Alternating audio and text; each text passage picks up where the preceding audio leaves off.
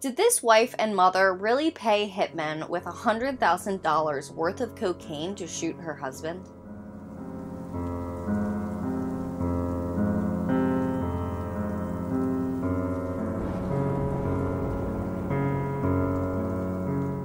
Good afternoon, everyone, and welcome back to my channel and Killer Concepts, the place where we talk about all things true crime. My name is Peyton. Before we get started, please make sure to hit that red subscribe button down below and turn on your post notifications so you do not miss any future content. Also, don't forget that this month is Human Trafficking Awareness Month, and if you or anyone you know may think they might be a victim or know a victim, please call the National Human Trafficking Hotline at 1-888-373-7888. You can also text or live chat. The information for this is down below in the description box. Now, since I did my last two videos on the sad subject of human trafficking, we are going to shift gears this week and talk about a murder. One with a pretty interesting story, actually. I know this topic isn't uplifting either, but we are here for true crime. Today we will be talking about a woman named Joyce Cohen. She was sentenced to life in prison for the murder of her husband, Stanley Cohen. A prison inmate had come forward and said that Cohen had paid him and two accomplices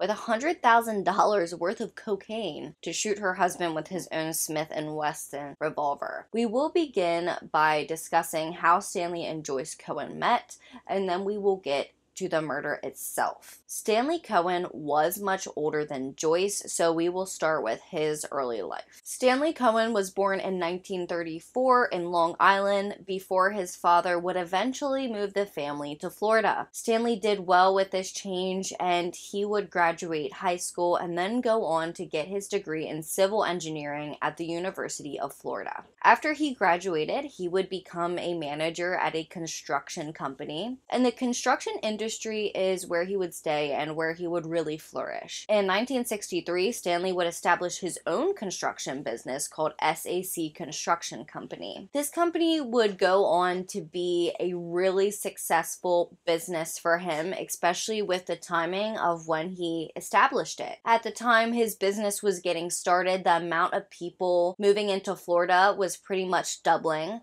which would open many construction opportunities, such as being awarded big contracts to build things like government offices, shopping plazas, and medical centers. With this money, he would eventually begin to invest in real estate as well, and real estate development.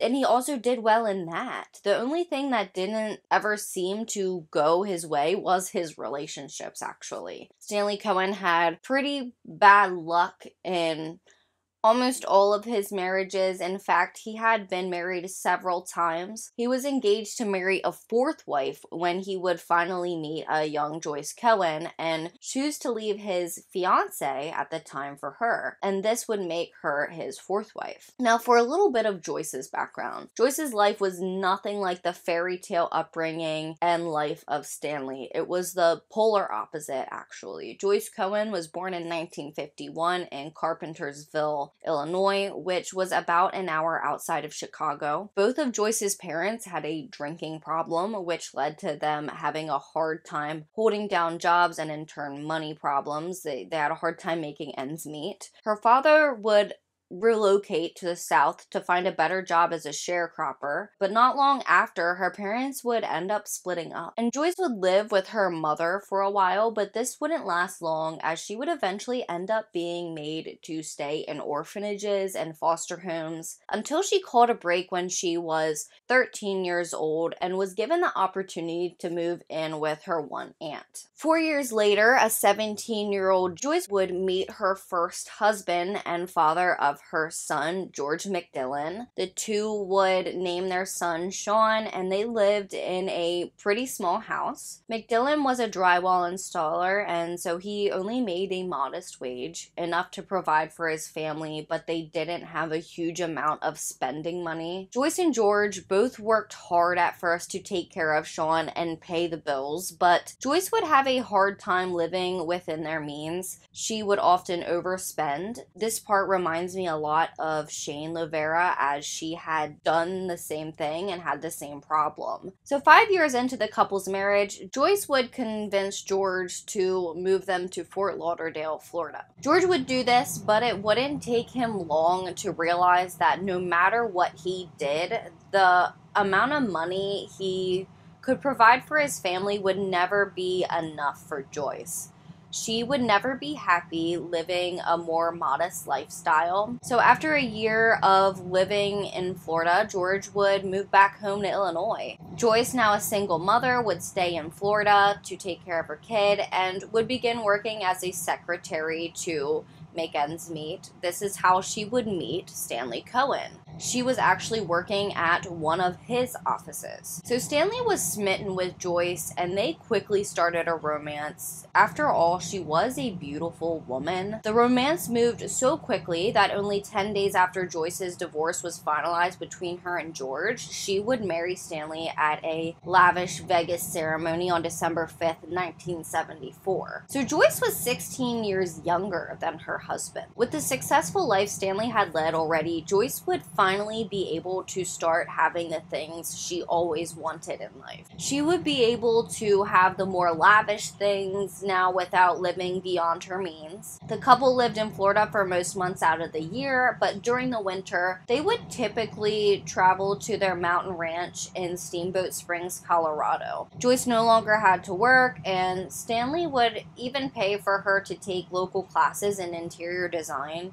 Then when she wanted work, Stanley's company would then provide her with plenty of customers to work for. However, Joyce Cohen much preferred shopping to working. Her habits for spending and spending really didn't make much of a dent in Stanley Cohen's pocket though, so it didn't bother him the way it would have when she was with George. However, Stanley had apparently joked to Joyce's son, Sean, on occasion that he thought his mother was going to shop him to death. With this privileged lifestyle would come problems over time. The couple hosted many gatherings for the elite, and they loved to party. Lots of money and lots of cocaine. Joyce would soon find out that her husband, Stanley, had begun having an affair with an old girlfriend, actually. When she confronted him about it and threatened to leave, Stanley would allegedly tell her that she would just get absolutely nothing and would have to back to work as a secretary. Joyce Cohen was angry and frustrated, but she stayed with her husband. I am sure she felt like she was stuck in a relationship that she no longer wanted to be in. He wasn't being faithful to her. But she also didn't want to leave her lavish lifestyle. She didn't want to leave behind the new life she was living, the life of money and the life of luxury. She would vent to friends about the situation at times and allegedly told them that she wished Stanley were dead. Others apparently heard her say that she had considered hiring a hitman. The couple would stay together, but things only seemed to get worse. Joyce began to party more, and cocaine became more of an addiction than an occasional thing for her. Her son Sean would even develop an addiction, and so she would ship him off to boarding school. She thought boarding school would teach him some self-control and discipline, helping him kick the habit. Unsurprisingly though, she really didn't do anything to help herself. So on March 7th, 1986, at around 5 a.m. in the morning, Joyce Cohen would make a call to 911. According to the Los Angeles Times, on the night he was murdered, Stanley Cohen would go to bed as he usually did, naked and alone. After all, the two weren't very friendly with each other any longer. Joyce had stayed up late like usual and apparently heard a loud banging noise as she was sorting through clothes in a downstairs bedroom for a garage sale. This is when she would run upstairs, following her Doberman Pinscher, to find her husband, 52-year-old Stanley Cohen, dead with 4 bullet holes to the back of his head. Now, I do want to mention that other reports say 3 bullet holes. This one says 4. She would state to the 911 operator and later to the police that 3 intruders had broken into the house and then shot her husband. Police would arrive to the Cohen home and they would at first be allowed to check out the crime scene. However, after only an hour of the police being there and really being able to search, Joyce would tell them that they had to leave. Obviously, the police would see this as suspicious because her husband, who she was supposed to love, had just died. Why wouldn't she want the police looking into every possible detail or scrap of evidence that they could find? Basically, Joyce became an immediate suspect in the case. Friends had told police that she wanted a divorce from her husband but didn't want to lose her lifestyle. Police had also found that the alarm system had strangely been turned off. Neighbors reported that they never heard the couple's Doberman mischief bark. Wouldn't he have barked if an intruder had entered the home? Dobermans are protective dogs. I know, we had one. John Marlowe's book Evil Women called out several pieces of evidence being found at the home after the police had provided a search warrant and were able to search the home. So Stanley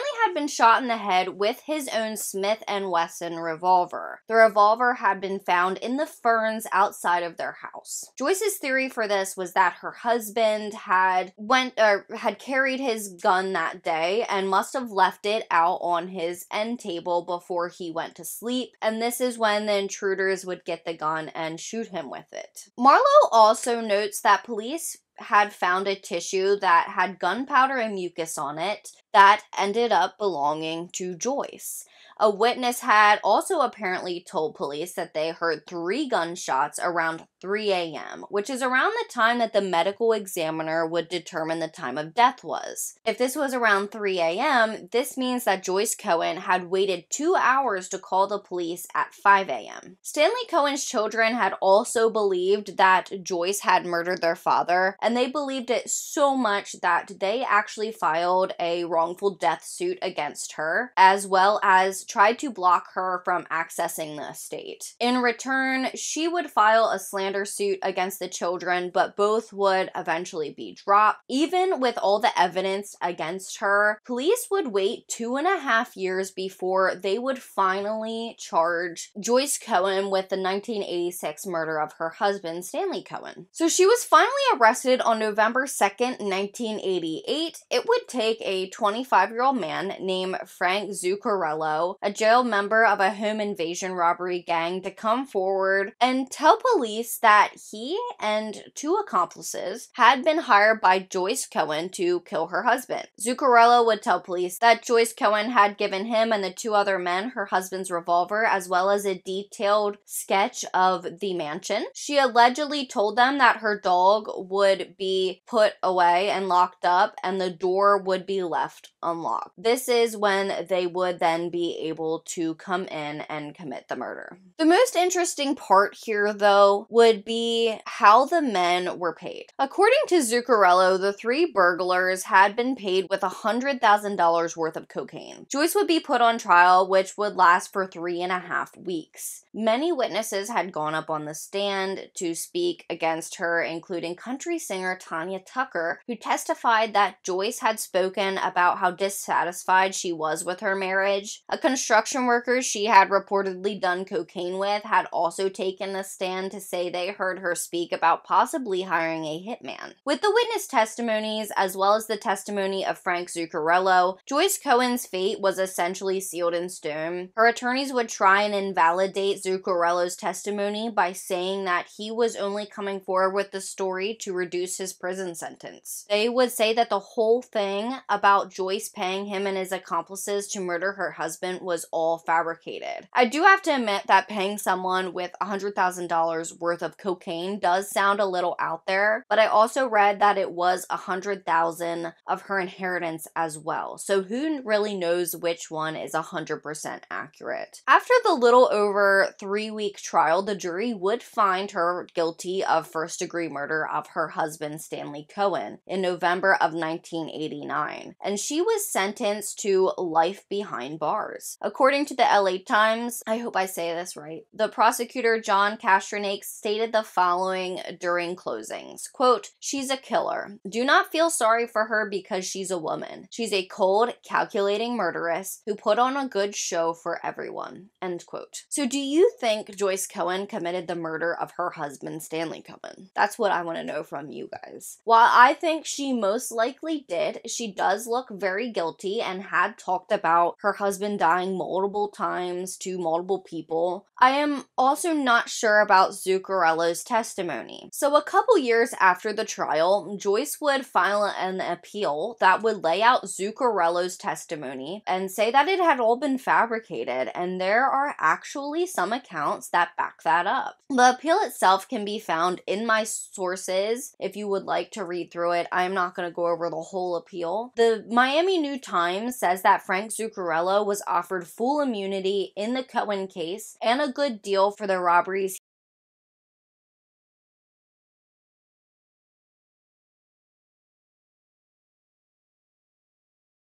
not information that was previously reported. This can all be found in the appeal. In the appeal, there were also sworn affidavits from Zuccarello's apparent accomplices in the murder. The one man, Anthony Caracciolo, had told Channel 10's Gail Bright that he and his partner only entered guilty pleas because they did not want to risk exposure to the death penalty. He also said that they were persuaded to do this because the prosecutor said that if they did not take the deal, they would prosecute them under the RICO Act. This would have had them spending 60 years in prison. The next testimony may be the most interesting, however. When the reporter Gail Bright had finished her interview with Detective Spear from the case, and her cameraman was taking extra shots for editing, she asked the officer if he thought the men who were accused really were the killers of Stanley Cohen. According to the Miami New Times, the following occurred. Spears asked, referring to the camera, "Is that thing off?" Hernandez, the cameraman, later recalled that Bright told him then, quote, "Turn it off. Turn it off." So he stopped rolling the tape. Once he did, Spear, who was retired in 1995, stunned them with his answer, saying, quote, "Well, it didn't happen that way," end quote. He reportedly told Bright, quote, "What didn't happen that way?" she asked. And